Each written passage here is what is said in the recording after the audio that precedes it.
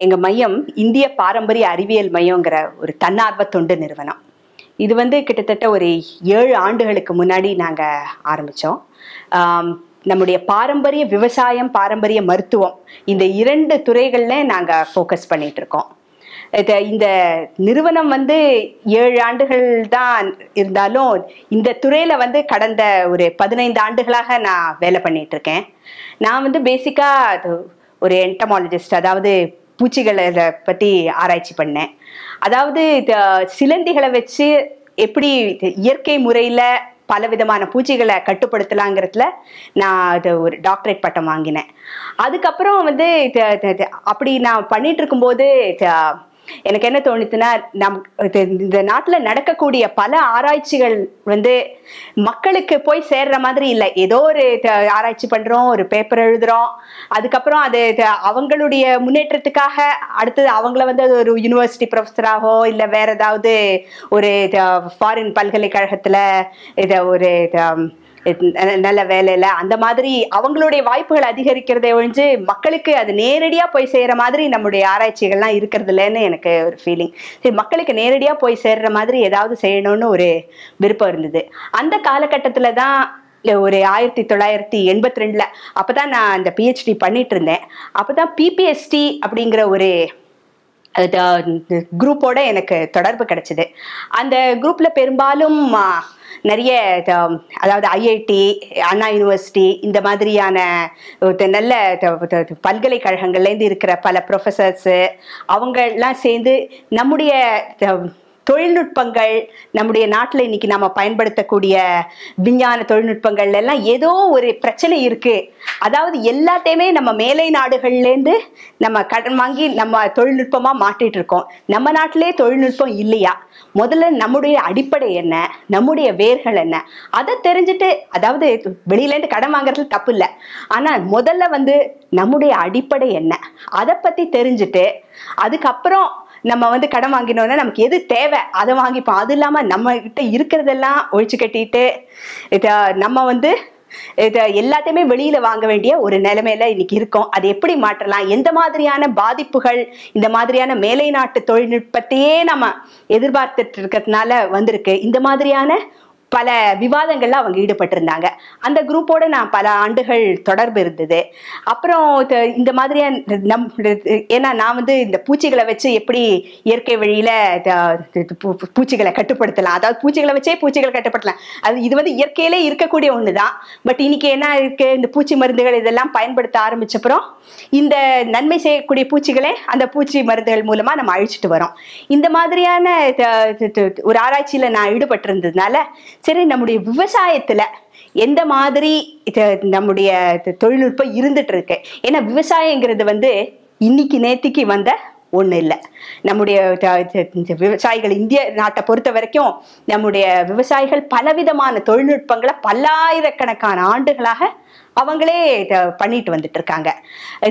அவங்களுடைய தொழில்நுட்பங்கள் என்ன, அதுல சிறப்பு அம்சங்கள் என்ன, அதுல இப்போ மறைந்து எதெல்லாம் மறைஞ்சு போயிருக்கு, அது மறைஞ்சு போனது இன்றைய காலகட்டத்துல அதை பயனுள்ளதாக நம்ம எப்படி பயன்படுத்தலாம், இந்த மாதிரியான பலவிதமான ஆராய்ச்சிகள்ல நான் ஈடுபட்டுட்டு வந்துட்டு இருந்தேன். அப்புறம் ஒரு 7 ஆண்டுகளுக்கு முன்னாடி தான் இந்த இந்திய பாரம்பரிய அறிவியல் மையம்ங்கிறத இதை ஆரம்பிச்சு இன்னும் இந்த பணியை சிறப்புற செய்ய நாங்க இந்த நிறுவனத்தை ஆரம்பிச்சோம். இப்போ இந்த பூச்சிகள் இன்னைக்கு நேத்திக்கு விவசாயத்துல இல்லை. பூச்சிகள் என்னைக்கு விவசாயம் ஆரம்பிச்சதோ அதோடயே அப்பவே பூச்சிகளும் பயிர்ல இருந்துட்டு இருந்தது. பட் அதனால பயிருக்கு பாதிப்புங்கிறது ஒரு 5% அதிகபட்சமா ஒரு 10% இருந்திருக்கலாம். அதனால விவசாயிகள் அது ஒரு பெரிய விஷயமா நினைக்கல. அதுக்கு சிறப்பா எதுவும் கட்டுப்படுத்துறதுக்கு முறைகளும் அவங்க கையாளல.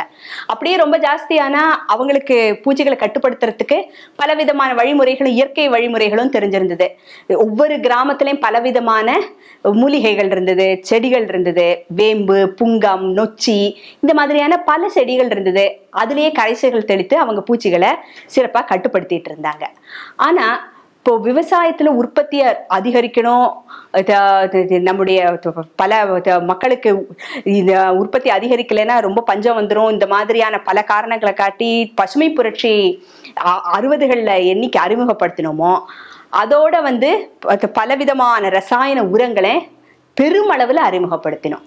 அந்த ரசாயன உரங்கள் வந்து நம்முடைய மண் வளத்தை ரொம்ப பாதிச்சுது. மண்வளம் பாதிக்க செடிகளுடைய எதிர்க்கும் சக்தி அதெல்லாமும் கொஞ்சம் கொஞ்சமா குறைச்சிட்டு வந்து எந்த பூச்சிகளையும் அது ஆளாகக்கூடிய ஒரு நிலைமை வந்துட்டு இருந்தது. அந்த பூச்சிகளை கட்டுப்படுத்துறதுக்காக நிறைய பூச்சி மருந்துகளை பயன்படுத்த ஆரம்பிச்சோம். இப்போ 60களில் நம்ம வந்து பயன்படுத்த ஆரம்பிச்ச பூச்சி மருந்தை விட இன்னைக்கு கிட்டத்தட்ட 200 மடங்கு அதிக பூச்சி மருந்துகளை நம்ம பயன்படுத்திட்டு வரோம். சரி, அப்படியே பார்த்தீங்கன்னா கூட அந்த பூச்சி மருந்துகள் அதனுடைய வேலையை பண்றதா அதை பார்க்க. இப்போ மதுரையில ஒரு 3-4 மாசத்துக்கு முன்னாடி ஒரு மீட்டிங்ல என்ன சொன்னாங்கன்னா, இந்த பூச்சி மருந்து டப்பாக்குள்ள எடுத்து பூச்சியை போட்டா கூட இந்த பூச்சி போக மாட்டேங்கிறது, அந்த அளவுக்கு பூச்சிகள்லாம் எதிர்ப்பு சக்தி வந்துருச்சு. நாங்க இந்த வருஷம் ஒரு பூச்சி மருந்து வாங்குறோம், அடுத்த வருஷம் இது இன்னொரு விலை உயர்ந்த பூச்சி மருந்துன்னு சொல்றாங்க. இப்படியே போயிட்டு இருந்தா விவசாயத்துக்கு கடன் வாங்கி வாங்கி வாங்கி விவசாயமே செய்ய முடியாத ஒரு நிலைமைக்கு பல மக்கள் வந்துட்டு இருக்காங்க. இப்போ ரசாயன உரங்கள்னா அதுக்கு கடன், பூச்சி மருந்துனா அதுக்கு கடன். சரி, பூச்சி மருந்து வாங்கி அப்படி பூச்சி அழிஞ்சுதா? அதுவும் இல்லை. பூச்சி அழியாதது மட்டும் இல்ல, இதனால உடல் நலமும் பெருமளவுல பாதிக்கப்படுறது. இன்னைக்கு ஒரு குழந்தைக்கு ரொம்ப பாதுகாப்பான உணவுங்கிறது எது? தாய்ப்பால். தாய்ப்பால்ல கூட டிடிடி என்று சொல்லக்கூடிய இந்த பூச்சி மருந்துடைய எச்சம் பாதுகாப்பு அளவு என்று உலக சுகாதார நிறுவனம் சொல்லியிருக்கிற அளவை விட 4 மடங்கு 5 மடங்கு இந்த அளவுக்கு இருக்கிறதாக நம்முடைய ஆய்வுகள் நிரூபிக்கின்றன. அதுவும் இல்லாம பலவிதமான பூச்சி மருந்துகள் இன்னைக்கு புதுசா ஒரு கண்டுபிடிப்பு என்னன்னா, பலவிதமான பூச்சி மருந்துகள், இந்த எண்டோசல்ஃபான் இந்த மாதிரி சொல்லக்கூடிய பூச்சி மருந்துகள் எல்லாம் நம்முடைய உடலில் இருக்கக்கூடிய ஹார்மோன்கள், அதாவது ஹார்மோன்கள்ங்கிறது ரொம்ப முக்கியமான ஒரு விஷயம். அதனுடைய அளவு வந்து கொஞ்சம் இந்த பக்கம் அந்த பக்கம் போயிட்டா உடல்ல பலவிதமான பாதிப்புகளை ஏற்படுத்திடும். இது வந்து அதாவது தாயின் வயிற்றுல இருக்கிற குழந்தைகளுடைய இதே பாதிச்சு பிறவி குறையோட பலவிதமான குழந்தைகள் பிறக்கிறதுக்கு இந்த மாதிரியான பூச்சி மருந்துகள் காரணமா இருக்குன்னு ஆய்வுகள் தெரிவிக்கின்றன. அதுவும் இல்லாம இப்போ ஸ்ப்ரே பண்ணிட்டே இருக்கிறவங்களுக்கு பலவிதமான பிரச்சனைகள் ஏற்படுறது. கண்ணெரிச்சல், தலை சுற்றல், வாந்தி, புற்றுநோயை உருவாக்கக்கூடிய பலவிதமான பூச்சி மருந்துகள். இதுல எல்லாம் ஒரு விஷயம் நீங்க பாத்தீங்கன்னா, இது ஒரு சிஸ்டமேட்டிக்கா யாரும் டாக்குமெண்ட் பண்ணிட்டு வரதில்ல.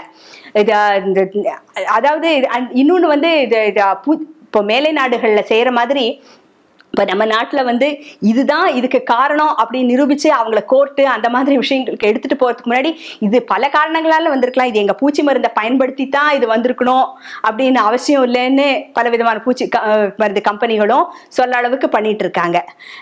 அதனால நம்ம வந்து முறையாக இதை வந்து ஒரு டாக்குமெண்ட் பண்ண வேண்டிய ஒரு அவசியமும் இருக்குது. நான் ஏற்கனவே சொன்ன மாதிரி சிலந்திகளை வைத்து தீமை செய்கிற பூச்சிகளை எப்படி கட்டுப்படுத்தலாம் அப்படிங்கிற சப்ஜெக்ட்ல நான் ஆராய்ச்சி பண்ணேன். அதில் வந்து இப்போ நீங்கள் பார்த்தீங்கன்னா சிலந்திகள் அதுவும் வந்து விவசாயத்தில் புதிய விஷயம் இல்லை, பூச்சிகளும் புதிய விஷயம் இல்லை. இப்போ இதை பற்றி என்ன ஆராய்ச்சி பண்ணுறது, இதில் என்ன புதுசாக நம்ம கண்டுபிடிக்கிறோம்? இப்போ நீங்கள் பார்த்தீங்கன்னா இன்னைக்கு நம்ம பூச்சி மருந்துகள், ரசாயன உரங்கள் இதெல்லாம் பயன்படுத்துறதுக்கு முன்னாடி ஒவ்வொரு வயல்ல ஒவ்வொரு பூச்சிக்கும் பலவிதமான இயற்கை எதிரிகள் இருந்தது. இயற்கை எதிரிகள்னா பூச்சிகள் வந்து ஒரு சமநிலையில இருந்தது. எல்லா ஒரு பூச்சிக்கே ஒரு பூச்சியை இன்னொரு பூச்சியால ஒரு கட்டுப்பாட்டுக்குள்ள வைக்க முடிஞ்சிருந்தது. அதனால இந்த பூச்சி மருந்தோ வேற எதுவும் பயன்படுத்த வேண்டிய ஒரு அவசியமே இல்லாம இருந்தது. இப்ப நம்ம பூச்சி மருந்துகள் பயன்படுத்த ஆரம்பிச்ச பிறகு என்ன ஆயிருக்குன்னா, இந்த எந்த பூச்சி அழிக்கணும்னு நம்ம விரும்புறோமோ அந்த பூச்சியை மட்டும் அழிக்கிறதுல இந்த பூச்சி மருந்துகள், அந்த பூச்சிய ஒரு கட்டுப்பாட்டுக்குள்ள வச்சிருக்கிற பல இயற்கை எதிரிகளை இந்த பூச்சி மருந்துகள் முதல்ல அதைத்தான் இந்த பூச்சி மருந்துகள் அழிச்சிருது. ஏன்னா அந்த மாதிரியான இயற்கை எதிரிகளை பார்த்தீங்கன்னா அவ வந்து மெல்லிய தோலை உடையவை. நீங்க இந்த பூச்சிகளுக்கெல்லாம் நல்ல தடியான எக்ஸோஸ்கெலிட்டன்னு சொல்லுவாங்க, கைட்டினஸ் மெட்டீரியல்னு சொல்லுவாங்க, நல்ல திக்கா இருக்கும். அதனால அது வழியா இந்த பூச்சி மருந்து போய் அந்த பூச்சியை வந்து சாகடிக்கிறதுங்கிறது ரொம்ப கஷ்டம். அதனால ஒரு சில பூச்சிகள் வந்து இறந்து போகுமே ஒழிஞ்சு பெரும்பாலும் இந்த பூச்சி மருந்துகளை நம்ம பயன்படுத்துறதுனால இறந்து போகக்கூடியது வந்து இந்த இயற்கை எதிரிகள்ல தான். அதுல வந்து முக்கியமா ஒரு டார்கெட் வந்து சிலந்தி பூச்சிகள். இப்ப சிலந்திகள்லயே கிட்டத்தட்ட உலகம் பூரா நீங்க பாத்தீங்கன்னா 30,000 வகை சிலந்திகள் இருக்கு.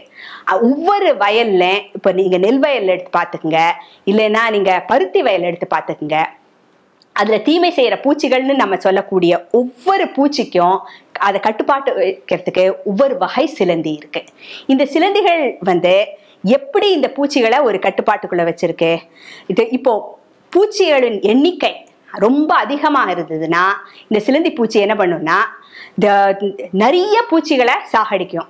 அதாவது நிறைய பூச்சிகளை சாகடிச்சு ஒவ்வொரு பூச்சியிலிருந்து கொஞ்சம் கொஞ்சமா எல்லாத்தையும் சாப்பிடாது. நிறைய பூச்சிகளை சாப்பிட்டு கொஞ்சம் இது சாகடிச்சுட்டு இதுல இருந்து கொஞ்சம் ஜூஸ் எடுத்துக்கும், இதை சாப்பிட்டுட்டு இன்னொரு அதுல இருந்து கொஞ்சம் ஜூஸ் எடுத்துக்கும். இப்ப அதுவே ஏதாவது ஒரு காரணத்தினால பூச்சிகளின் எண்ணிக்கை வந்து குறைஞ்சு போயிடுச்சுன்னா இந்த சிலந்திகள் என்ன பண்ணும், 2-3 பூச்சிகள்லேருந்தே தனக்கு தேவையான சத்துகள் முழுவதையும் எடுத்துக்கும்.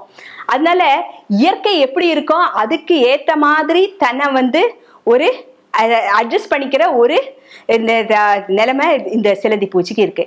இப்ப இந்த மாதிரியான பல வகை சிலந்தி பூச்சிகளை நம்ம அழிச்சிட்டோம். இப்ப நாங்க என்ன பண்ணினோம், எந்த விதமான சூழல்ல இப்போ நம்ம வயல்கள்ல ஏற்படுத்தினா இந்த சிலந்தி பூச்சிகளுடைய எண்ணிக்கையை அதிகரிக்கலாம், எந்த மாதிரியான தாவரங்களை வந்து இந்த பன்ஸ்ல வரப்புகள்ல வந்து வளர்க்கலாம். அப்புறம் நீங்க சைனா நாட்டை எடுத்து பாத்தீங்கன்னா அவங்க என்ன பண்ணுவாங்கன்னா நிறைய வைக்கோல் அதை வந்து வயலை சுத்தி வச்சுட்டு அதுக்குள்ள சிலந்திகளுடைய முட்டைகள் பலவற்றை வந்து கொண்டு வச்சிருவாங்க.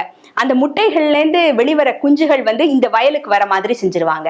அதே மாதிரி சில குறிப்பிட்ட பயிர்களை வந்து நீங்க ஒரு பார்டர் கிராப் மாதிரி வச்சீங்கன்னா, இப்போ உதாரணமா இந்த கொத்தவரை இந்த மாதிரியான செடிகள்ல எல்லாம் நிறைய இந்த சிலந்தி பூச்சிகள் ஈர்க்கப்படுறது, குறிப்பிட்ட சிலந்தி பூச்சிகள்.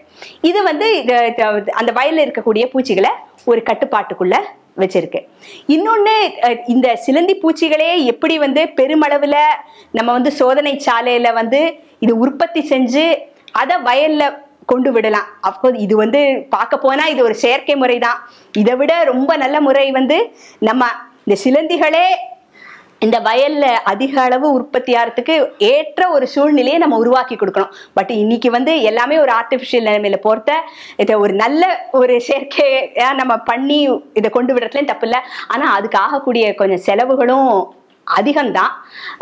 அதனால நம்ம வந்து நம்ம வயல்லையே எப்படி சிலந்திகளை அதிகரிக்கணுங்கிற பலவிதமான வழிமுறைகளை நம்ம விவசாயிகளுக்கு பயிற்சிகள் மூலமா சொல்லி கொடுக்கறது ரொம்ப நல்லது.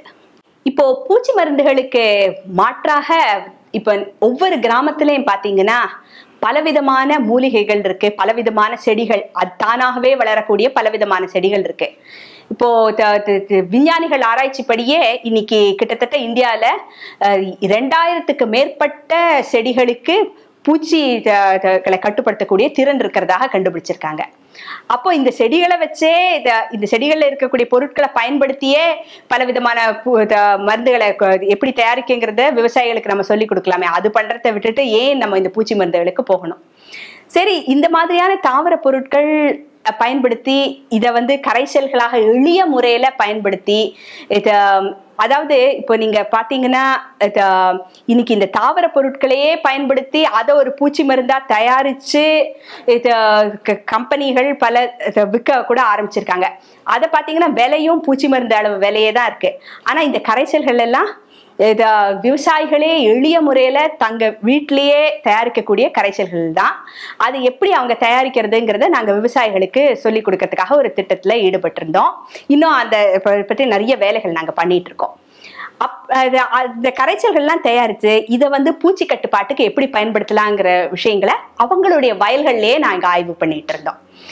இப்போ புகையான கட்டுப்படுத்துறதுக்கு எந்த கரைசல் நல்லா இருக்கும், தத்துப்பூச்சியை கட்டுப்படுத்துறதுக்கு எந்த கரைசல் நல்லா இருக்கும், நொச்சி கரைசலை எப்படி இப்போ சேமிப்புக்கு பயன்படுத்தலாம், இந்த மாதிரியான விஷயங்களை நாங்க விவசாயிகளோட சேர்ந்து பண்ணிட்டு இருக்கும்போது அவங்க அதனுடைய பலனை பார்த்து மற்ற விவசாயிகளுக்கும் இந்த விஷயங்களை எடுத்து சொல்லிட்டு இருந்தாங்க. இது ஒரு விவசாயிட்டேருந்து ஒரு விவசாயி, ஒரு விவசாயிட்டேருந்து ஒரு விவசாயி, இது மாதிரி போயிட்டே இருந்தது. அப்படி போகும்போது விவசாயிகளுடைய விவாதங்கள் எல்லாம் ஒரு விஷயம் வந்துட்டே இருந்தது. நீங்க இப்போ இயற்கை வழியில விவசாயம் செய்யணும்னு சொல்றீங்க, இயற்கை வழியில பூச்சிகளை கட்டுப்படுத்தணும்னு சொல்லிட்டு இருக்கீங்க. ஆனா இது இப்போ இயற்கை விவசாயம் செய்யறதுக்கு முக்கியமான இன்னொரு பொருள் எங்களுக்கு தேவை, அது எங்ககிட்ட இல்லை. அதாவது எங்களுடைய பாரம்பரிய விதைகள்.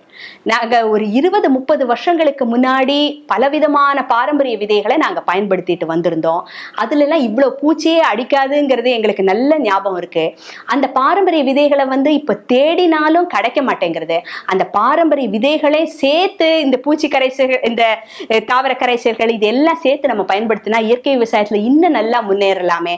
அந்த பாரம்பரிய விதைகளை எங்களுக்கு திரும்பி கொண்டு வரதுக்கு ஏதாவது ஒரு வழி பண்ண முடியுமா அப்படின்னு விவசாயிகள்கிட்ட ஒரு வேண்டுகோள் வந்தது.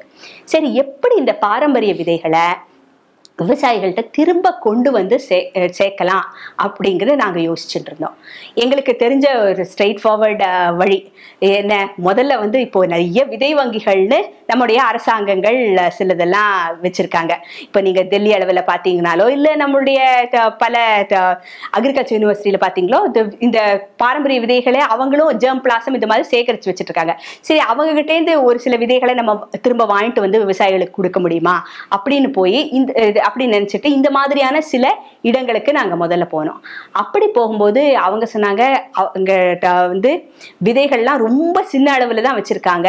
அது அவங்க கோட் பண்ணி வச்சிருக்கிறதும் எது எது எந்த விதைன்னே கண்டுபிடிக்கிறதுக்கே ரொம்ப சிரமம். அதுவும் இல்லாம இதெல்லாம் ஆராய்ச்சிக்குத்தான், விஞ்ஞானிகள் ஆராய்ச்சிக்குத்தான் இந்த விதைகள்லாம், இதெல்லாம் திரும்ப விவசாயிகளுக்கு கொடுக்கறதுக்கு இந்த மாதிரி விதைகள்லாம் எங்க கிட்ட இல்லை. அந்த விதைகள் எங்கேருந்து வந்தது அவங்களுக்கு? இந்த விவசாயிகள்கிட்ட இருந்து தான். ஆனா திரும்ப விவசாயிகளுக்கு இந்த விதைகளை கொடுக்க முடியாது, கொடுக்கறதுக்கு அவங்களுடைய திட்டத்துல வாய்ப்புகள் இல்லை. அந்த மாதிரியான பதில்கள் வந்தது. சரி, அடுத்த வழிகள் என்ன அப்படின்னு பார்த்துட்டு இருக்கும்போது விவசாயிகள்கிட்டே திரும்ப போனேன். எனக்கு எப்போதுமே ஒரு நம்பிக்கை, நம்ம நாட்டுல ஒரு நல்ல விஷயம் ரொம்ப சீக்கிரம் அழிஞ்சிடாது.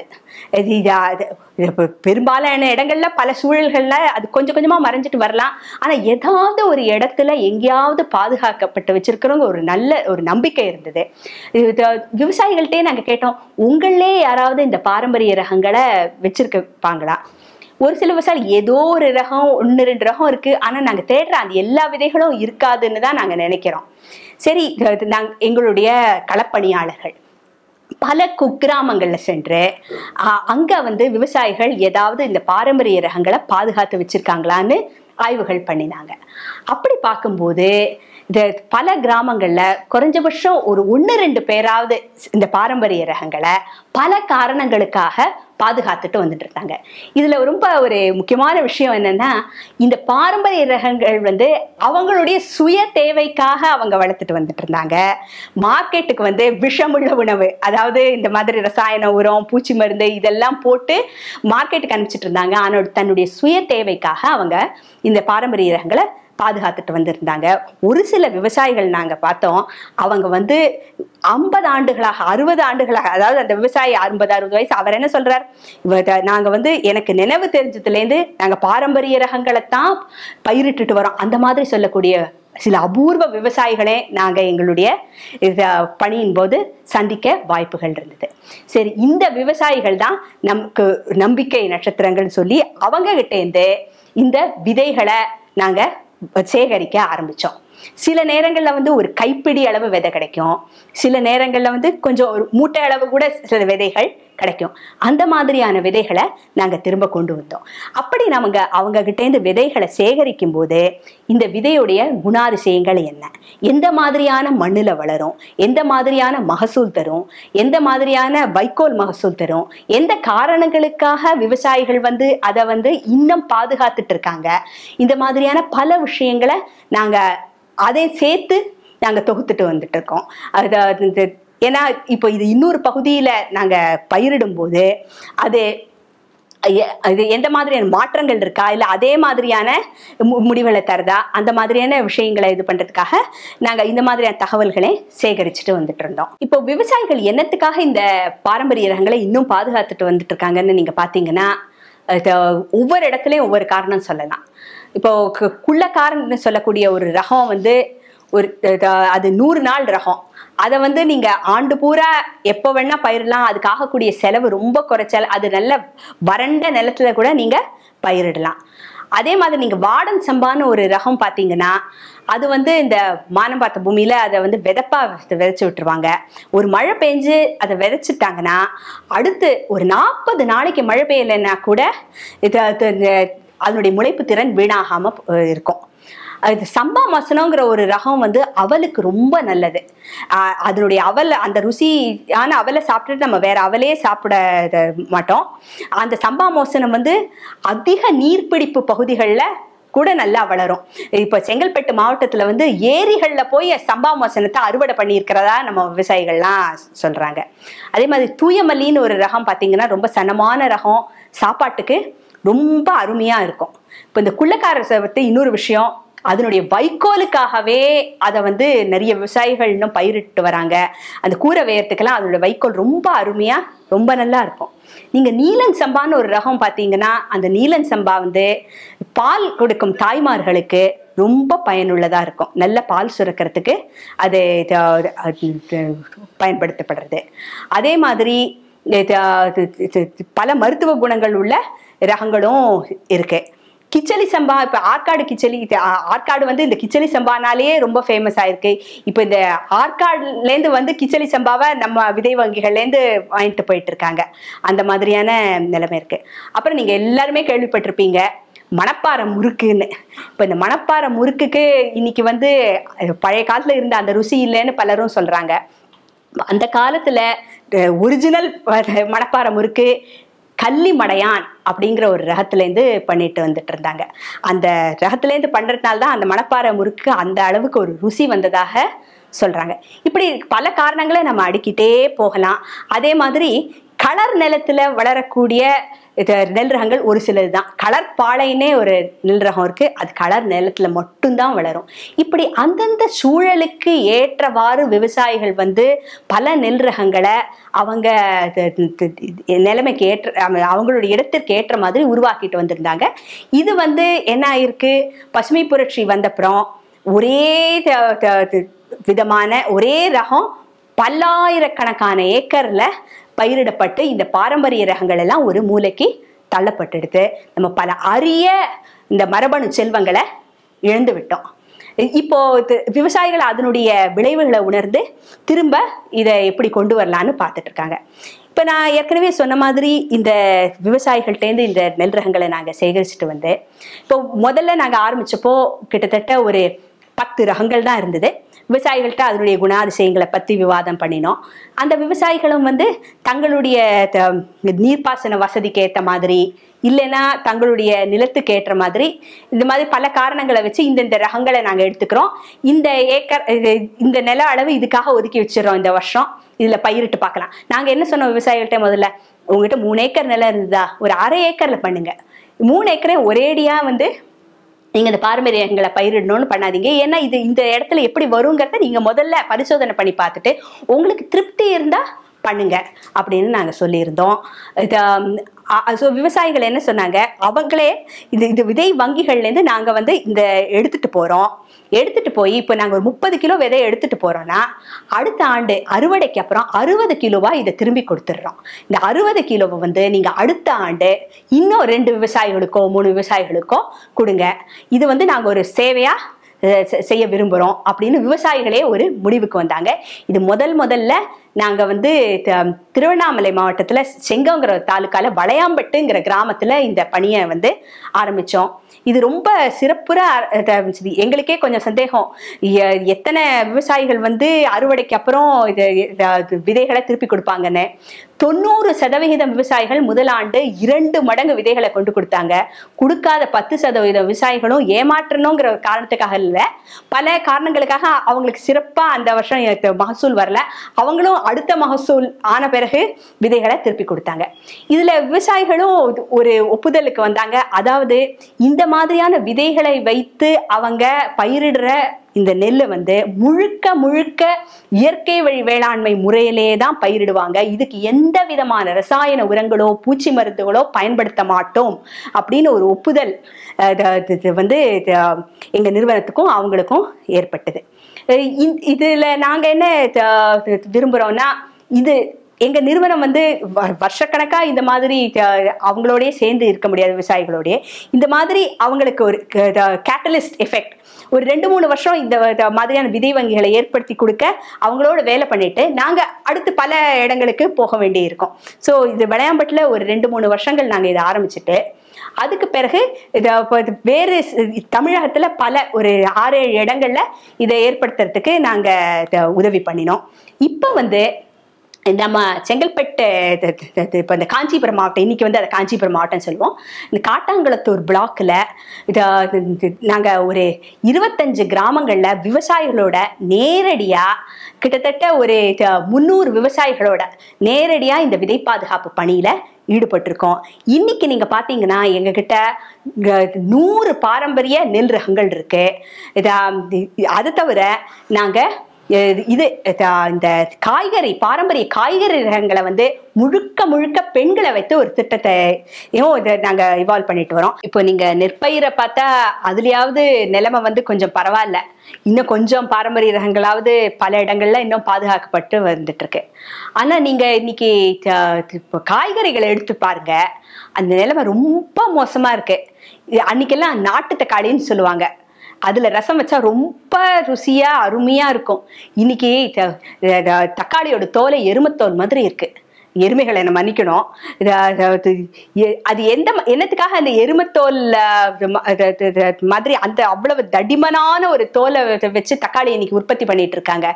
எல்லாம் வந்து இப்ப கிராமங்கள் அதை உற்பத்தி பண்ணி எல்லாம் ஏற்றுமதிக்காக. இப்ப ஏற்றுமதியில வந்து நீங்க நாட்டு தக்காளி எல்லாம் ஏற்றுமதி பண்ண ஆரம்பிச்சீங்கன்னா சுலபமா அதெல்லாம் அடிபட்டு போயிடும். அதனால எல்லாம் வந்து ஒரு பாதுகாப்பா இருக்கணும். அதுக்காக நல்ல ருசிகரமான இருந்த நம்ம நாட்டு ரகங்கள் எல்லாம் அழிச்சுட்டோம். அப்புறம் இந்த நாட்டு ரகங்கள் எல்லாம் பூச்சிகள் ஒன்று நெற்பயிரை பத்தி சொல்லும் போது ஒரு விஷயம் சொல்ல மறந்துட்டேன். இந்த பலவிதமான இந்த நாட்டு ரகங்களும் பூச்சிகளை எதிர்க்கும் திறன் ரொம்ப அதிகமா இருக்கு. அப்படியே அது பூச்சிகள் தாக்கினா கூட ஒரு 5% 10% இழப்பு தான் இருக்கு. ஒரு சில ரகங்கள்ல ஏதாவது பூச்சிகள் அப்படியே வந்தாலும் இது வந்து பூச்சி மருந்துகளை பயன்படுத்தாம நம்ம தாவர கரைசல்கள் பயன்படுத்தினா இது எளிதில் நம்ம கட்டுப்படுத்தவும் முடியறது. இந்த காய்கறி ரகங்களை இப்போ அன்னைக்கெல்லாம் கத்திரிக்காய், பலவிதமான கத்திரிக்காய் நம்ம கிட்ட இருந்தது. இன்னைக்கு எல்லாம் அளவுல தான் நம்ம காய்கறிகள்லாம் பெருசா இருக்கே ஒழிஞ்சு காய்கறிகள்ல சுவையும் இல்லை, சத்து பொருட்களும் இல்லை, அளவுதான் பெருசா இருக்கு. இந்த காய்கறி ரகங்களை பாதுகாக்கிற திட்டமும் இதே மாதிரி நெற்பயிர் மாதிரியே தான் பல இடங்கள்ல போய் இந்த மாதிரியான ரகங்கள் எந்த விவசாயிகள் வச்சிருக்காங்கன்னு தேடி கண்டுபிடிச்சு கிட்டத்தட்ட இன்னைக்கு ஒரு 55 காய்கறி ரகங்கள், ஒரு 20 வகையான காய்கறிகள் 55 ரகங்கள் நாங்க சேகரிச்சிருக்கோம். இப்போ நம்முடைய சுரைக்காய், புடலங்காய், தக்காளி, வெண்டை, கத்திரியிலே கிட்டத்தட்ட ஒரு 12 ரகங்கள் இருக்கு எங்க கிட்ட. இதை வந்து இந்த திட்டத்தை நாங்க முழுக்க முழுக்க பெண்களை வைத்தே தான் பண்ணிட்டு இருக்கோம். அது பெண்கள் வந்து தங்களுடைய வீட்டு தோட்டத்துல இந்த பாரம்பரிய ரக விதைகளை உற்பத்தி பண்ணி இந்த காய்கறிகளை அவங்க உற்பத்தி பண்ணிட்டு இருக்காங்க. இன்னைக்கு நாங்க ஃபீல்ட் ஒர்க்ல ஈடுபட்டப்போ நாங்க ஒண்ணு முக்கியமா கவனிச்சோம். இன்னைக்கு காய்கறி விதைகள் கிடைக்கிறதுங்கிறது ரொம்ப கஷ்டமா இருக்கு. நல்ல காய்கறி விதைகள், முளைப்பு திறன் இருக்கிற காய்கறி விதைகள் எக்கச்சக்கமா விலை கொடுத்து வாங்கறதுக்கு விவசாயிகள் தயாரா இருக்காங்க. அப்படியே வாங்கிட்டு வந்து அதை முளைக்க போட்டா அதுல பாதி கூட முளைக்கிறது இல்லை. அண்ட் தேவையான நேரத்துக்கு அவங்க சரியான விதைகளும் கிடைக்கிறது இல்லை. அதனால இப்போ வீட்டு தோட்டங்கள்ல வந்து கூட காய்கறிகளை உற்பத்தி செய்யறதுங்கிறத பெரும்பாலான பெண்கள் விட்டுட்டு வராங்க. அது ரொம்ப வருத்தமான ஒரு நிலைமை. இந்த பெண்களை வந்து இது மாதிரியான பாரம்பரிய ரகங்களை நாங்க பயிர் செய்ய ஊக்கப்படுத்தினோம். அதுல பெண்கள் ரொம்ப திறம்பட செஞ்சுட்டு வராங்க. ஒரு குருவன்மேடு அப்படின்னு காட்டாங்குளத்து ஒரு பிளாக்ல ஒரு கிராமத்துல கிட்டத்தட்ட 60 பெண்கள் ஈடுபட்டு இருக்காங்க. இன்னைக்கு வந்து குருவன்மேட்ல இருக்கக்கூடிய அத்தனை விவசாயிகளுக்கும் விதைகள் காய்கறி விதைகள் கொடுக்கக்கூடிய அளவுக்கு அவங்களே இந்த விதைகளை உற்பத்தி பண்ணிட்டு இருக்காங்க. அவங்களுக்கு தேவையான சத்துள்ள காய்கறிகளை அவங்க உற்பத்தி செஞ்சிட்டு இருக்காங்க. இது இன்னொரு விஷயமும் இதுல இருக்கு. இப்போ காய்கறிகள்ங்கிறது நீங்க பெரும்பாலும் கிராமங்கள்ல பாத்தீங்கன்னா, இப்ப நம்ம நகரங்கள்ல நம்ம காய்கறிகள் போய் வாங்குற மாதிரி அவங்க வாங்க மாட்டாங்க. வீட்டுல ஏதாவது காய்கறி இருந்துதா அதை எடுத்து செய்வாங்க. இப்ப காய்கறிகளை வீட்டு தோட்டத்துல வளர்க்கறதே அவங்க விட்டுட்டாங்கன்னா அந்த சத்து அவங்களுக்கு கிடைக்காம போயிட்டு இருந்தது. இப்ப இந்த மாதிரி பெண்கள் இந்த வீட்டு தோட்டங்களை திரும்பவும் ஆரம்பிச்சு இந்த மாதிரி சத்துள்ள காய்கறிகளை இது பண்றதுனால அவங்க வந்து ஒரு மாதத்துக்கு இந்த தோட்டத்துல இருந்து 300 ரூபாய் விலையுள்ள காய்கறிகள் அவங்களுக்கு சுய தேவைக்கு கிடைக்கிறது. அவங்க இது வரைக்கும் அதை வெளி மார்க்கெட் எதுக்கும் அவங்க கொண்டு போகல. விதை உற்பத்தி பண்றாங்க. அப்புறம் அவங்க காய்கறிகளை வந்து அவங்க தேவைக்காக எடுத்துக்கிறாங்க. ஒவ்வொரு பெண்ணும் கிட்டத்தட்ட அவங்க குடும்பத்துக்கு 300 ரூபாய் பெருமான காய்கறிகள் உற்பத்தி பண்ணி அதனால அவங்களுடைய ஹவுஸ் ஹோல்ட் ஃபுட் செக்யூரிட்டி அதுக்கும் ஒரு உத்தரவாதம் கிடைக்கிறது. வீட்டுக்கு அது இப்ப நாட்டினுடைய உணவு பாதுகாப்பு மட்டும் இல்ல, வீட்டினுடைய உணவு பாதுகாப்பும் இதன் மூலம் கிடைக்க ஒரு வழிவகை இருக்கு. இந்த திட்டத்துல கிட்டத்தட்ட 150க்கு மேற்பட்ட பெண்கள் ஈடுபட்டு ரொம்ப திறம்பட செஞ்சுட்டு வராங்க. இது நாங்க நகரங்களுக்கும் கொண்டு வர இருக்கோம்.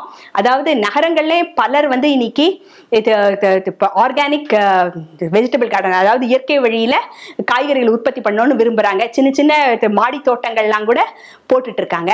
அவங்களுக்கு இந்த மாதிரியான பயிற்சிகளை கொடுக்க அடுத்த மாதத்துல இருந்து நாங்க முயற்சி பண்ணிட்டு அடுத்த மாதத்துல இருந்து துவங்க போறோம் பயிற்சிகள். அவங்களுக்காக இந்த இயற்கை வழியில தயாரிக்கப்பட்ட விதைகள்ல இருந்து எல்லாம் கொடுக்கறதுக்காக நாங்க திட்டங்கள் தீட்டிட்டு வரோம். அது கூடிய சீக்கிரம் அதையும் ஆரம்பிப்போம். அதனால இப்போ கிராமத்துல இருக்கக்கூடிய இந்த பெண்கள் விதை உற்பத்தி பண்ணி இங்க நகரங்களுக்கு கொடுக்க அவங்களுக்கு இது வந்து ஒரு வருமானத்திற்கும் ஒரு வாய்ப்பாக அமையும்னு நாங்க எதிர்பார்க்கிறோம். அடுத்ததா வந்து இப்ப இந்த பாரம்பரிய ரகங்களை வந்து இயற்கை முறையில பயிரிட்டு வந்திருக்காங்க விவசாயிகள். அவங்க இதை எப்படி வந்து எந்த மாதிரியான சந்தைகள்ல இதை கொண்டு போறாங்க, அதுக்கு அவங்களுக்கு எப்படி விலை கிடைக்கிறது, அந்த விஷயங்களை பத்தி நான் உங்ககிட்ட பேச விரும்புறேன். இப்போ நீங்க பொதுவா பாத்தீங்கன்னா இன்னைக்கு மொத்தமா நெல்லை வாங்கக்கூடிய வியாபாரிகள்லாம் அவங்க மதிச்சு வாங்கக்கூடிய ரகங்கள் இந்த உயர் விளைச்சல் ரகங்கள் தான். அந்த ரகங்களை தான் அவங்க பார்த்துருக்காங்க. அதுக்கு தான் இன்னைக்கு ஒரு மார்க்கெட்டும் இருக்கு. அப்படி இருக்கிற சூழல்ல இப்ப நம்ம விவசாயிகள் கப்பக்காரு, குள்ளக்காரு, முட்டைக்காரு, தூயமல்லி இந்த மாதிரியான ரகங்களை கொண்டு போய் அதுவும் இதை வந்து இயற்கை வழி முறையில வந்து வேற பயிரிட்டு இதை எடுத்துட்டு போய் இதுக்கு என்ன விலை தரீங்கன்னு நம்ம நெல் வியாபாரிகள்கிட்ட கேட்கறத, இந்த மோட்டா ரகத்தை யாரையா வாங்குவாங்க, இந்த சிவப்பு ரகத்தை யாரு வாங்குவாங்க, இதுக்கு மார்க்கெட் கிடையாது, இதுக்கு வேணா நான் ரெகுலரா கொடுக்குற விலையில ஒரு பாதி விலையை கொடுக்குறேன், இந்த மாதிரியான பதில்கள் வந்துட்டு இருந்தது. அப்ப விவசாயிகளுக்கு வந்து ரொம்ப சங்கடமா போயிடுது. அவங்களுடைய சுய தேவைக்காக அவங்க ஒரு 1/4 ஏக்கரோ 1/2 ஏக்கரோ பயிரிட்டா போறோம். அதுக்கு மேலே அவங்க வந்து இந்த விதைகளை பயன்படுத்தி இந்த மாதிரி அதிக அளவுல இதை உற்பத்தி செய்யணும் அப்படின்னா அவங்களுக்கு ஒரு மார்க்கெட் ஏற்படுத்தி தரது ரொம்ப முக்கியம். அதை எப்படி பண்றது? சரி, இந்த மாதிரியான விதைகளை பாதுகாக்கிற ஒரு பணியை வந்து வெற்றிகரமாக கொண்டு போகணும்னா இந்த விவசாயிகளுக்கு ஒரு மார்க்கெட்டிங்க்கு ஒரு வசதியும் ஏற்படுத்தி கொடுக்கணுங்கிறது எங்களுக்கு நல்லா புரிஞ்சுது. முதல்ல இந்த திட்டம் வந்து ரொம்ப சின்னதா இருக்கிற போது, அதாவது ஒரு 10 விவசாயிகள் 20 விவசாயிகள் அந்த மாதிரியான அளவுல நாங்க விவசாயிகளோட வேலை பண்ணிட்டு இருக்கும்போது நண்பர்கள்ட்டே இந்த விஷயங்களை பத்தி எடுத்து சொல்லி இதனுடைய முக்கியத்துவத்தை பத்தி எடுத்து சொல்லி இந்த பாரம்பரிய ரகங்களை பாதுகாக்க வேண்டிய அவசியத்தை அவங்கள்ட்ட எடுத்து சொல்லி அவங்களே மூட்டை கணக்குல வர அரிசியை அவங்களுடைய ஆண்டு தேவைக்காக வாங்கிக்க சொல்லி ஏற்பாடு செஞ்சுட்டு இருந்தோம். ஆனா இந்த திட்டம் வளர வளர இந்த மாதிரி ஒரு இன்ஃபார்மலா இது மாதிரி பண்ணிட்டு இருக்கிறதே முடியாது. இதை இன்னும் கொஞ்சம் வேற அளவுல கொண்டு போகணும், இன்னும் கொஞ்சம் பெரிய அளவுல இதை கொண்டு போகணும் அப்படிங்கிறதுக்காக நாங்க எங்களுடைய நிறுவனத்து மூலமா ஆரோக்கியம் அப்படின்னு ஒரு திட்டம் அதை நாங்க அமைச்சோம். இந்த திட்டத்துல என்னன்னா கன்சியூமர்ஸ் அவங்க வந்து ஒரு 1000 ரூபாய் சந்தா கட்டி அவங்க இதுல உறுப்பினர்களா சேருவாங்க. அவங்க வந்து என்ன இப்போ முதல்ல இந்த விவசாயிகள் பயிர் செய்யக்கூடிய இந்த இயற்கை வழி உணவுப் பொருட்கள் எல்லாம் என்ன பொருட்கள்லாம் வருதோ அதை பத்தி இவங்களுக்கு முதல்ல தகவல் தெரிஞ்சிடும். இதை கண்டிப்பா வாங்கிப்போம் அப்படிங்கிறதுக்கு ஒரு உத்தரவாதம் இந்த உறுப்பினர்கள் தராங்க. இதுல எங்க நிறுவனத்தோட பணி என்னன்னா, நாங்க இந்த ஆரோக்கியம்ங்கிற திட்டம் மூலமா எந்த பொருட்களை கொடுக்கிறோமோ அது 100% ரசாயன உரங்களோ பூச்சி மருந்துகளோ பயன்படுத்தாம உற்பத்தி செய்யப்பட்டது அப்படிங்கிறதுக்கு உத்தரவாதம் அளிக்கிறது எங்க நிறுவனம். இப்ப இன்னைக்கு இந்தியாவை பொறுத்த வரைக்கும் சர்டிபிகேஷன், அதாவது இந்த பொருள் இயற்கை வழி முறையில உற்பத்தி செய்யப்பட்டதா அப்படின்னு சர்டிஃபை பண்றதுக்கு எந்த ஆர்கனைசேஷன் கிடையாது. அதாவது இப்போ எங்க கூட வேலை செய்யற விவசாயிகள் ஆர்கானிக் தான் பண்றாங்கன்னு இந்த உத்தரவாதத்து பேர்ல தான் அவங்க வாங்குறாங்க. இப்ப மேலை நாடுகள்லாம் பாத்தீங்கன்னா இன்னும் சர்டிபிகேஷன் ப்ரொசீஜர்ஸ்லாம் வந்துடுது. அது ரொம்ப எக்ஸ்பென்சிவாவும் இருக்கு. ஏன்னா இப்ப நம்ம நாட்டுக்கு அந்த மாதிரி ஒரு திட்டம் கொண்டு வரணும்னா அதுல சில வழிமுறைகள் எல்லாமும் ஏற்படுத்தணும். அது வேற விஷயம். அது இப்போ இந்த ஆரோக்கியம்ங்கிற திட்டம் மூலமா நாங்க விவசாயிகள்கிட்ட நேரடியா இந்த பொருட்களை வாங்கி இந்த கன்சியூமர்ஸ்க்கு கொடுக்கறதுனால விவசாயிகளுக்கு நல்ல ஒரு விலை கிடைக்கிறது. இப்ப நாங்க எப்படி பிரைஸை ஃபிக்ஸ் பண்றோம்? இப்ப எந்த ரகமா இருந்தாலும் சரி, இப்போ நம்ம தமிழ்நாட்டை பொறுத்த வரைக்கும் இப்ப பொன்னிக்கு தான் ரொம்ப நல்ல அதிக விலை கிடைக்கிறது. இப்போ பொன்னி நெல் என்ன விலை அந்த சீசன்ல கொடுக்குறாங்களோ அதுக்கு ஒரு 50 பைசா அதிகமாவே கொடுத்து நாங்க ஒரு கிலோ நெல்லை இந்த விவசாயிகள்கிட்ட இருந்து வாங்குறோம். அப்புறம் இதை அரிசியா தயார் செஞ்சு நாங்க சிட்டிக்கு கொண்டு இவங்களுக்கு கொடுக்கும்போது ஒரு கிலோக்கு இப்போ வெளியில 20 ரூபா ஒரு அரிசி விற்கிறதுனா நாங்க 21 ரூபா 22 ரூபா, ஒரு 2 ரூபா மார்ஜின், அது அவ்வளவுதான். ஒரு 10% அதிகமாக இவங்களுக்கு கொடுக்குறோம். இப்ப நீங்க நிறைய இடங்கள்ல பம்பாய் இந்த மாதிரியான இடங்கள் எல்லாம் பாத்தீங்கன்னா இன்னைக்கு இயற்கை வழியில உற்பத்தி செய்யப்பட்ட உணவு நல்ல பணக்காரர்களால தான் வாங்கக்கூடிய ஒரு பொருள்னு ஆயிட்டு வந்துட்டு இருக்கு. எங்களுடைய நோக்கம் என்னன்னா, இந்த இயற்கை வழியில உற்பத்தி செய்யப்பட்ட உணவு நம்ம நாட்டுல இருக்கிற எல்லா மக்களுக்குமே கிடைக்கணும். இது நடுத்தர வர்க்க மக்கள், இது கிராமத்துல இருக்கிற மக்கள் எல்லாருக்குமே இந்த உணவு போய் சேரணும். இன்னைக்கு நீங்க ஆனா நிலைமை அப்படி இல்லை. இப்ப நீங்க நம்ம நாட்டுல முந்திரி பருப்பு எடுத்துட்டு பாத்தீங்கன்னா நம்ம நாட்டுல தயாரிக்கக்கூடிய உற்பத்தியாளர் அருமையான முந்திரி பருப்புகள்லாம் ஏற்றுமதிக்குத்தான் போயிட்டு இருக்கு. நமக்கு சொத்தையும் இதுதான் கிடைக்கிறது. அது மாதிரி இல்லாம ஏற்றுமதி செய்யறது தவறு இல்லை. அதாவது லோக்கல் மார்க்கெட்ஸ் நம்முடைய தேவையை பூர்த்தி செஞ்சுட்டு அதுக்கும் அதிகமா இருந்தா அப்புறம் ஏற்றுமதி செய்யலாம். இப்ப நம்முடைய தேவைகளுக்கே இது இயற்கை வழி வேளாண்மையில உற்பத்தி செய்யப்பட்ட உணவுப் பொருட்கள் இல்லை. அதனால நாங்க இந்த விலையை கொஞ்சம் குறைவாவே வச்சிருக்கிறதுனால இது வாங்கக்கூடிய மக்களும் அதிகமா இருக்காங்க. இப்ப நாங்க இது ஒரு சிறிய அளவுல தான், ரொம்ப பெரிய அளவுல கொண்டு போகல. ஆனா இது ஒரு பெரிய அளவுல கொண்டு போகிறதுக்கு நிறைய வாய்ப்புகள் இருக்கு. ஏன்னா இன்னைக்கு இருக்கக்கூடிய வேலைகள்ல அதுல இதை நல்லபடியா எடுத்துட்டு போறதுக்கு ஒரு வேற யாரோடாவது சேர்ந்து இந்த மாதிரியான ஒரு திட்டத்தை இன்னும் கொஞ்சம் சிறப்புற செய்ய நாங்க முயற்சிகள் எடுத்துட்டு வரோம். இன்னும் நாங்க இப்போ ஒரு பொதுவா நீங்க சென்னையில இந்த மாதிரியான பெரிய நகரங்கள்ல ஒரு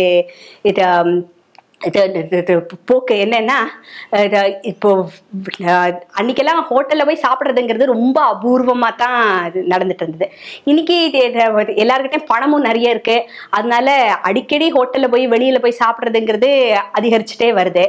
இப்போ ஒரு தோசை 10 ரூபாய்ங்கிறத 12 ரூபா 13 ரூபா கொடுத்து கூட வாங்கி சாப்பிட்றதுக்கு ஆட்கள் இருக்காங்க. இயற்கை வழியில தயாரிக்கப்பட்ட இந்த உணவுப் பொருட்களை பயன்படுத்தி இந்த மாதிரியான உணவுகளை இயற்கை உணவு கொடுக்கக்கூடிய உணவகங்களே யாராவது ஆரம்பிச்சாங்கன்னா அதுக்கு நல்ல வரவேற்பு இருக்கும். அது மாதிரி யாராவது செய்வாங்களா, அதை பத்தியும் நாங்க ஒரு சிலர்கிட்ட விவாதம் பண்ணிட்டு இருக்கோம்.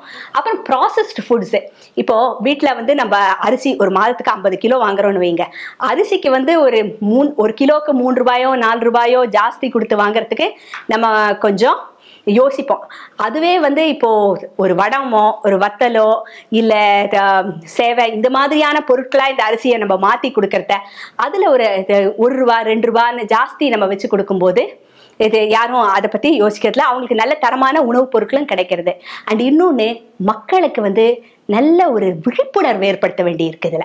ஏன்னா இதுல அவங்க மெம்பர்ஸ் நான் சொல்றேன் என்னுடைய நண்பருங்கிறதுனால அவர்கள் உறுப்பினர் ஆனா மட்டும் போராது.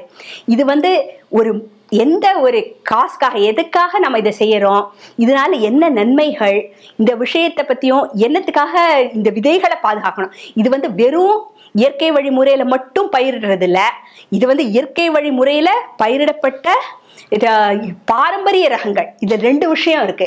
ஏன்னா இன்னைக்கு இயற்கை வழி உணவுகள் நிறைய பேர் பண்றாங்க, அது மட்டும் இல்ல இது பாரம்பரிய ரகங்களையும் பாதுகாக்கிறது இயற்கை முறையில. அதனால இதை பற்றியான விஷயங்களை விழிப்புணர்வு ஏற்படுத்துறதுக்காக நாங்க பல இடங்கள்ல ஃபேர்ஸ், எக்ஸிபிஷன், சில நேரங்கள்ல ஃபுட் ஃபெஸ்டிவல், இந்த மாதிரியான விஷயங்களை நடத்திட்டு, அதாவது நகர மக்களிடையே ஒரு விழிப்புணர்வை ஏற்படுத்திட்டு வரோம்.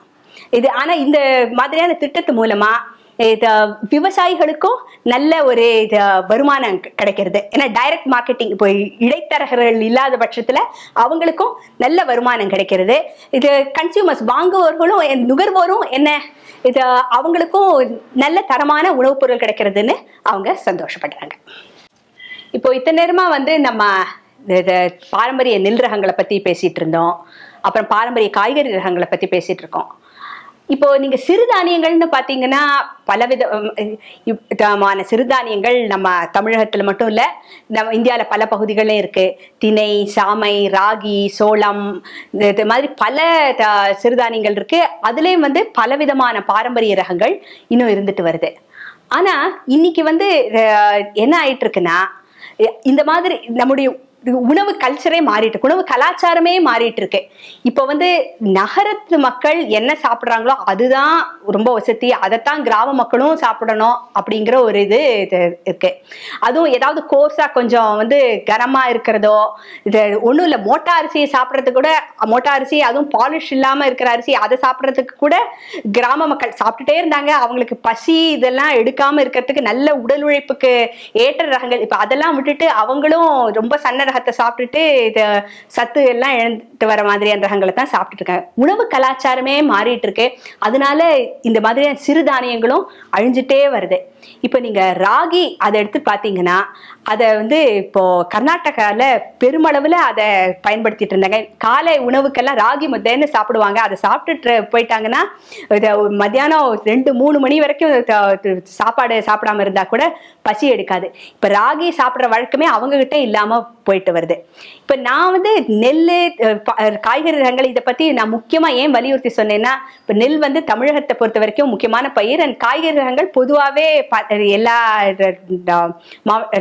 மாநிலங்களையும் பயன்படுத்துறாங்க. இப்ப கர்நாடகால கிரீன் ஃபவுண்டேஷன் அப்படின்னு சொல்ற ஒரு அமைப்பு இந்த ராகி, மற்ற சிறுதானியங்கள் இதெல்லாம் பாதுகாக்கிற ஒரு திட்டத்துல, இப்ப நான் சொன்னேனே விதை வங்கிகளை ஏற்படுத்தி விவசாயிகளோட வேலை செய்யற அது மாதிரியான ஒரு வேலையில ரொம்ப சிறப்புற ஈடுபட்டு இருக்காங்க. அவங்க கிட்ட கிட்டத்தட்ட 100க்கு மேற்பட்ட ராகி ரகங்கள் இருக்கு. அதுவும் பூச்சிகளை எதிர்க்கக்கூடிய திறன், பறவைகள்ல இருந்து பாதுகாக்கிறதுக்காக சில ராகி ரகங்களுக்கெல்லாம் ஸ்பெஷல் ஸ்ட்ரக்சரே இயற்கையிலேயே இருக்கு. அந்த மாதிரியான ரகங்கள் எல்லாம் அவங்க பாதுகாத்துட்டு வராங்க. அதாவது அந்தந்த சூழ்நிலையில எது வளருமோ அதை அந்தந்த சூழ்நிலையிலேயே பாதுகாக்கிறது, விவசாயிகளுடைய வயல்கள்லயே பாதுகாக்கிறது, இதுதான் ரொம்ப முக்கியம். இதுதான் நமக்கு இன்னைக்கு தேவை. இப்ப ரொம்ப அதிக அளவு நம்ம இந்த வெப்பநிலையை குறைத்து 5 டிகிரி 0 டிகிரி இந்த மாதிரி வெப்பநிலையை குறைத்து நிறைய விதைகளை எல்லாம் விதை வங்கிகள்னு வச்சு நம்ம அரசாங்கங்கள்லாம் இதை ஸ்டோர் பண்ணிட்டு வராங்க. அரசாங்க விதை வங்கிகள்ல ஸ்டோர் பண்ணிட்டு இருக்காங்க. இது மாதிரி உலகத்துல பல இடங்கள்ல இருக்கு. இப்ப அந்த மாதிரியான விதைகள்ல எல்லாம் நிறைய பிரச்சனைகள் வந்துட்டு இருக்கு. இப்ப நீங்க அந்த விதைகளையே இது கிட்டத்தட்ட 50 வருஷம் 60 வருஷம் எல்லாம் விதையோட முளைப்பு திறன் போகாம பாதுகாக்கலாம் அப்படின்னு சொல்றாங்க. ஆனா இந்த 50-60 வருஷம் இந்த விதை இது உள்ள இருக்கு. 50-60 வருஷம் சுற்றுப்புற சூழல எந்த விதமான மாறுதல்கள் எல்லாம் ஏற்பட்டு இருக்கு. நீங்க 50-60 வருஷத்துக்கு அப்புறம் இந்த விதைகளை எடுத்து அந்த சூழல கொண்டு போனீங்கன்னா இந்த விதைகளுக்கும் அந்த சூழ்நிலையில வளருமாங்கிறதே தெரியாது.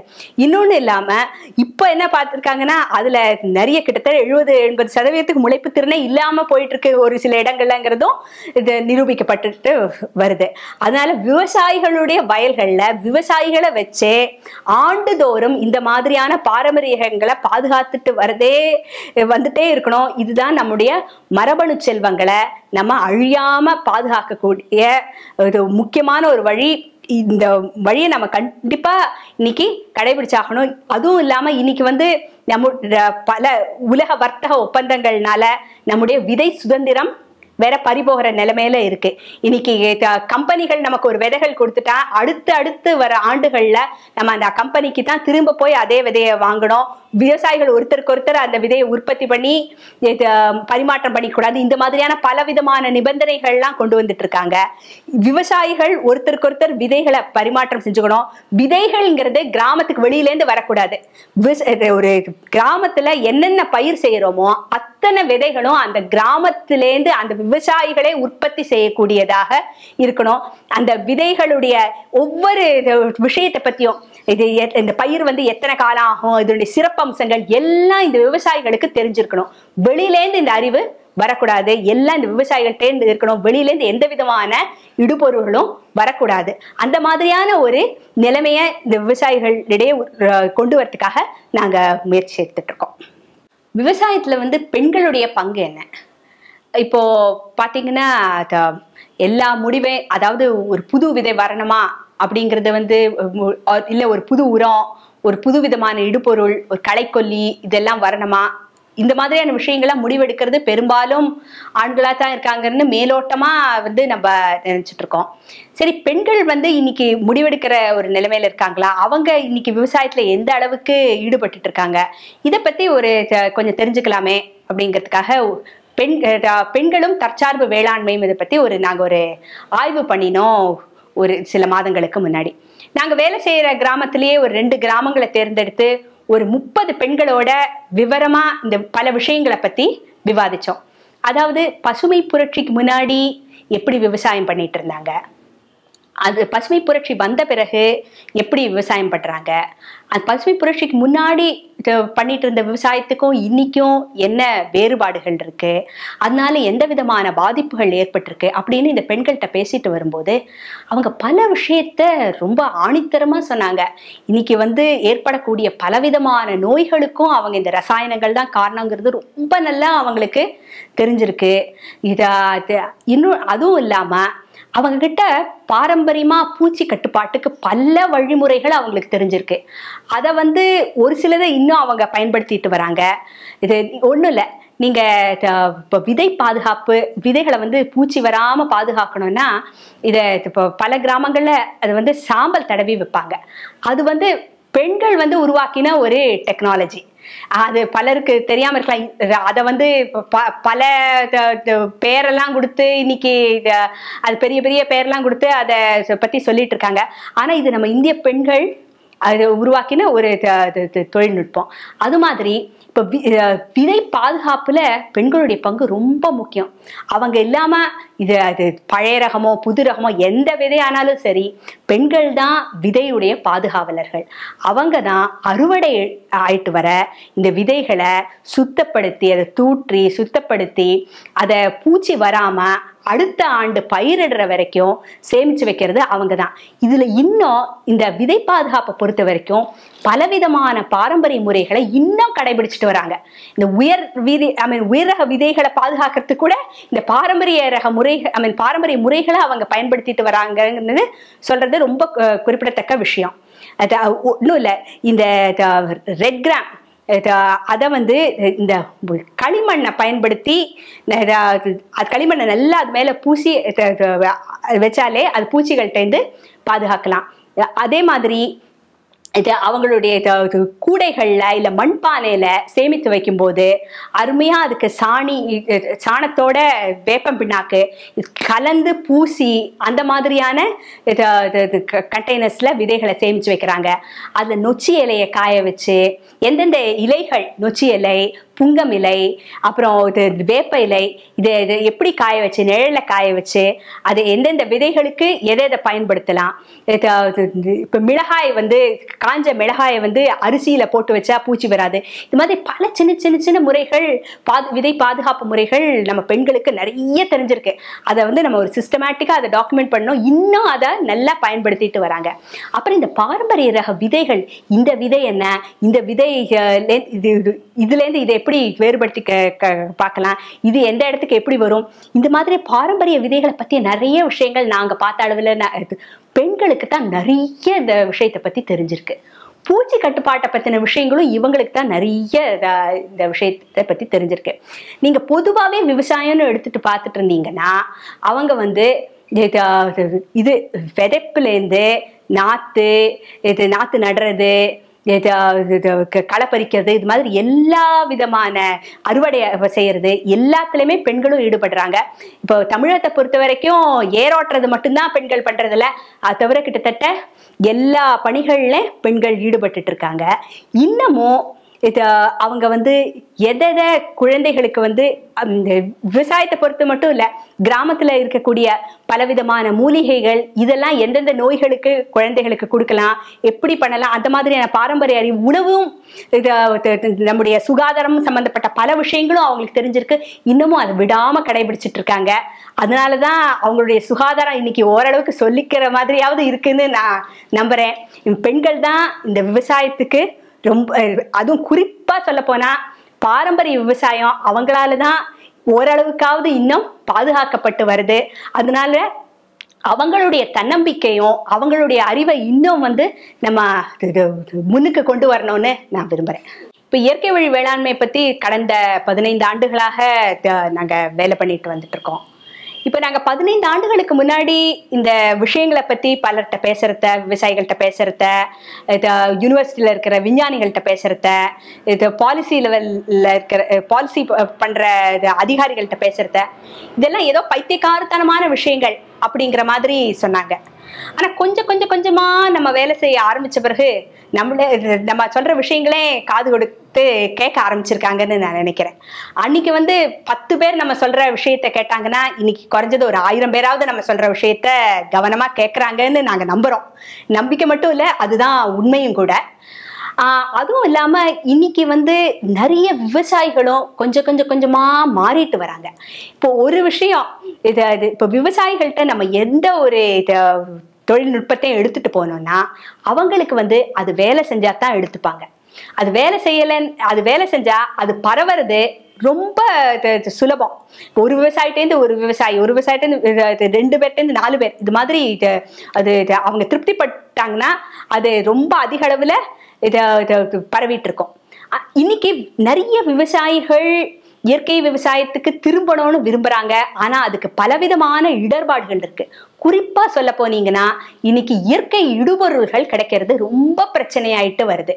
இப்ப இயற்கை இடுபொருள்கள் இதுக்கு முக்கியமானது வந்து கேட்டில், அதாவது கால்நடைகள். இப்ப கால்நடைகளே நம்ம வந்து இது ரொம்ப சிக்கலான பிரச்சனை. நம்ம வந்து குட்டை ரகங்களா, நம்மளோட இந்த உயர் ரக வீரிய ரகங்கள்லாம் ரொம்ப குட்டை ரகங்கள், அதுல வந்து வைக்கோல் கிடைக்கிறது ரொம்ப கம்மி. அப்ப அது கூடயே நம்ம டிராக்டர் அது இதெல்லாம் கொண்டு வந்து கால்நடையும் கொஞ்சமா அழிச்சிட்டு வந்துட்டோம். கால்நடையும் வச்சுக்கிறது தேவையில்லைன்னு அதையும் அழிச்சிட்டோம். இப்ப வந்து இயற்கை உரங்கள் கிடைக்கிறது ரொம்ப கஷ்டமா இருக்கு. அதனால இந்த அணுகுமுறையை நம்ம பல விதங்கள்ல பார்க்கணும். எப்படி வந்து ஒரு இயற்கை விவசாயத்துக்கு திரும்பணும்னு ஆசைப்படுற ஒரு விவசாயிக்கு, விரும்புற ஒரு விவசாயிக்கு பல விஷயங்களை நம்ம வந்து உதவுறதுக்கு முன் வரணும். நம்ம உதவுறதுக்கு முன் வரணும்னா, அதாவது ஒரு பெரிய கொள்கை அளவுல அரசாங்கத்துல சில மாறுதல்கள் கொண்டு வரணும். இப்போ இயற்கை விவசாயம் நல்லது, அதனுடைய பயன்கள் என்னன்னு பல விவசாயிகள் தெரிஞ்சு வச்சிட்டு இருக்காங்க. இயற்கை விவசாயத்துக்கு மாற வேண்டியதுக்கான தொழில்நுட்பங்களும் நம்ம நாட்டுல இருக்கு. அப்படின்னா வேற என்ன தேவை? இன்னைக்கு ஒரு பெரிய பாலிசி லெவல்ல இயற்கை விவசாயத்துக்கு கூடிய ஒரு விவசாயிக்கு அதாவது இப்போ ஒரு விவசாயி வந்து ரசாயன விவசாயம் பண்ணிட்டு இருக்க ஒரு விவசாயி இயற்கை விவசாயத்துக்கு மாறணும்னா அவர் தன்னுடைய நிலத்தை நல்ல ஒரு நிலைமைக்கு கொண்டு வந்து நல்ல உற்பத்தி பண்றதுக்கு கிட்டத்தட்ட ஒரு 3 to 5 ஆண்டுகள் ஆகும். அந்த இடைப்பட்ட பீரியட்ல அவருக்கு ஏற்படக்கூடிய இழப்புக்கு ஒரு இன்சூரன்ஸ் கவர் மாதிரி இன்னைக்கு நம்ம அரசாங்க லெவல்ல கொடுக்குறேன் அப்படின்னு ஒத்துட்டாங்கன்னா கிட்டத்தட்ட இது அறிவிச்ச உடனே 50% விவசாயிகளாவது இயற்கை விவசாயத்துக்கு மாறுவாங்கன்னு நான் கண்டிப்பா உறுதியா சொல்ல முடியும். பட் எப்படி இந்த பாலிசி லெவல்ல இந்த மாதிரியான மாற்றங்களை நம்ம கொண்டு வருது? இது வந்து எங்களை மாதிரி ஒரு நிறுவனமோ 2 நிறுவனமோ சேர்ந்து செய்யக்கூடிய வேலை இல்லை. இது விவசாயிகள் மத்தியிலேருந்தே இந்த மாதிரியான விண்ணப்பங்கள் வரணும். அவங்களும் அரசாங்கங்களை வற்புறுத்தணும். இது ரொம்ப சுலபமான காரியம் இல்லை. ஏன்னா இன்னைக்கு நீங்க ரசாயன விவசாயத்தை எடுத்துட்டு பார்த்தீங்கன்னா அதுக்கு இருக்கக்கூடிய சப்சிடிஸ் ரொம்ப அதிகம். இன்னைக்கு கிட்டத்தட்ட 1 கிலோ ரசாயன உரம் வந்து ஒரு 20 ரூபாய்க்கு வித்துதுன்னா அதுக்கு ஆக்சுவலா ஆகக்கூடிய செலவு 100 ரூபாய் இருக்கும். அதே உரம் வந்து நமக்கு 30 ரூபாய்க்கு எல்லா விலையும் உட்பட கிடைக்கும். ஆனா அந்த சப்சிடிஸ் எல்லாம் போக 20 ரூபாய்க்கு கிடைக்கிற இந்த உரத்தை தான் நம்ம விவசாயி வாங்கிட்டு இருப்பான். ஸோ இயற்கை விவசாயத்துக்கும் பல விதத்துல நம்ம அரசாங்க திட்டங்கள் ஒரு ஆதரவு கொடுக்கணும். ஆனா இன்னைக்கு நிறைய மாறுதல்கள் ஏற்பட்டிருக்கு. அன்னைக்கு வந்து ஒரு யூனிவர்சிட்டிகிட்ட போய் நம்ம இயற்கை விவசாயத்தை பத்தியே பேச முடியாது. இன்னைக்கு இயற்கை விவசாயத்தை பத்தியே பல ஆய்வு கட்டுரைகள்லாம் வந்துட்டு இருக்கு. அவங்களும் இயற்கை விவசாயத்துக்கு திரும்புவோம், நம்முடைய பாரம்பரிய வேளாண்மைக்கு திரும்புவோம்னு இன்னைக்கு அவங்களும் அந்த வாசகங்களை சொல்லிட்டு இருக்காங்க. அதை இன்னும் நல்ல வலுப்படுத்தி செயல்முறையில கொண்டு வரணும்னு இதை நாங்க விரும்புறோம். அதுக்கு சின்ன நம்முடைய வேலைகள்லாம் ஒரு சின்ன வேலைகளா இருக்கலாம். ஆனா இந்த சிறு துளிகள் தான் சேர்ந்து நாளைக்கு ஒரு பெரிய இயக்கத்தை கொண்டு வரும்னு நான் நினைக்கிறேன்.